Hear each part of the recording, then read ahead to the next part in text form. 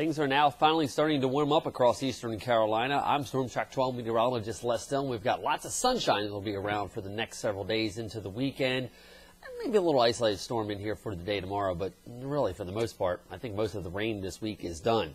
Definitely more sunshine today than we have been seeing recently for us here in eastern Carolina. Again, only a few clouds, inland spots today. I can't rule out a spotty sprinkle, but I think the majority of us will remain on the dry side today, and maybe an isolated thunder shower developing across Onslow, Craven, Carteret, Pamlico, Hyde County tomorrow as the sea breeze front does work its way in the early to mid-afternoon hours here. And then talking about that warm-up, things are really going to get going here as we head on into the weekend, as we do look for temperatures returning to the 90s by late Sunday and especially going into Monday. And yeah, so does the humidity level coming back up around as well. Tropics do remain on the quiet side with nothing showing the Atlantic or along the Gulf Coast states. So that's something we'll continue to keep you updated on as we're now in officially tropical season. How about upper 70s and low 80s for high temperatures today? Temperatures even at the beaches into the upper 70s. Cool one overnight tonight, a couple degrees warmer than this morning, where we saw yet again a couple spots like Greenville came in into the 40s, upper 40s, 48, 47 degrees this morning. Beaches will stay into the 60s, and then through the day tomorrow again, sunshine to begin with, maybe some isolated storms develop late in the afternoon hours as that sea breeze front does work its way in. But with that sunshine and light variable winds, we'll start to get temperatures in the mid to upper 80s. Now, you can see where we should be for this time of year, 85. That's normal. How about almost 10 degrees cooler than that for the daytime yesterday? Even overnight lows should be in the mid-60s. We got down into the mid-50s this morning. So it's not completely unprecedented. It's just, well, it's been kind of nice and refreshing, if you will. Low humidity levels around, comfortable temperatures. Haven't needed to really run your air conditioning. But that will be changing as we head on into the weekend. Here's what we're tracking right now. A big upper-level low-pressure system sitting and spinning across the northern mid-Atlantic states, really bending the jet stream down into the east here. It's basically what we call an omega block. Kind of looks like the Greek letter omega. But we are tracking this high pressure that's sliding down across the Great Lakes. That's eventually going to bring the upper-level ridge along with it. And you'll notice from basically Chicago down to New Orleans, hardly a cloud to be seen in the sky.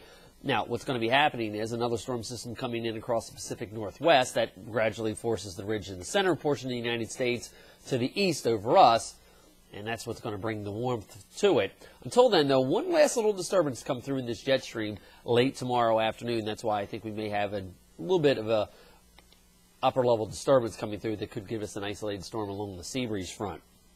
This is what Future Track shows as far as the jet stream itself is concerned. Now, remember, all the heat is sitting out here underneath this heat ridge, and it's actually going to arrive in on west-northwesterly winds once we get this last little disturbance coming through in the jet stream. That'll pass through us late tonight going in through the afternoon hours tomorrow as that upper-level ridge does lift out of here.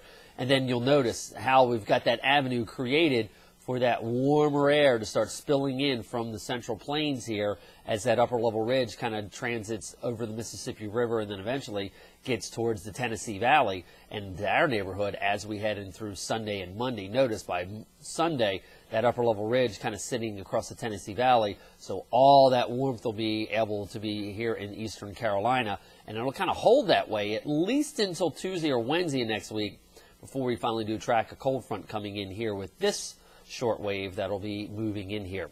This is what Future Track shows as we go through the day today. Kind of amazingly enough, we're actually getting dry air coming in because of a high pressure sitting off the Delmarva Peninsula, coming in on those northeasterly winds. So as you get west of Highway, say 258, maybe some fair weather clouds popping this afternoon. Can't completely rule out a spotty sprinkle, but I think the majority of us will remain on the dry side. Overnight tonight, some of that warmth starts to come in on those northerly winds, but you'll notice as we go through the afternoon hours tomorrow, see how the sea breeze front gets activated here? So we could see maybe an isolated thunder shower late in the afternoon hours that potentially could come into play as far as graduation is concerned. We'll try to time that out better for you as we head on through the day tomorrow. And then we've got the system with that upper-level ridge really sitting over us as we go into Saturday, and that's going to start to pump the heat in here.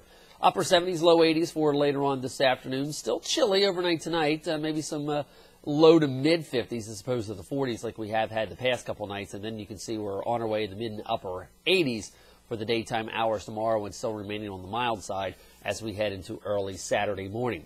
So the planning forecast does show that we're going to see maybe an isolated thunder shower or two develop as that last upper disturbance comes along late tomorrow afternoon. We'll be looking at temperatures into the 80-degree range today, back closer to normal for tomorrow, and then above normal as we do head on into the weekend here. Now, if you're looking for something to do this weekend, we've got the Arts by the Sea Festival taking place in Swansboro. Look for sunshine, temps into the mid-80s as we head through the day on Saturday. Absolutely gorgeous weather for us here in Eastern Carolina, and you'll notice that heat and, yes, the humidity starts to creep back in as we head into next week. Have yourself a good Thursday. I'm Storm Track 12 meteorologist Les Still.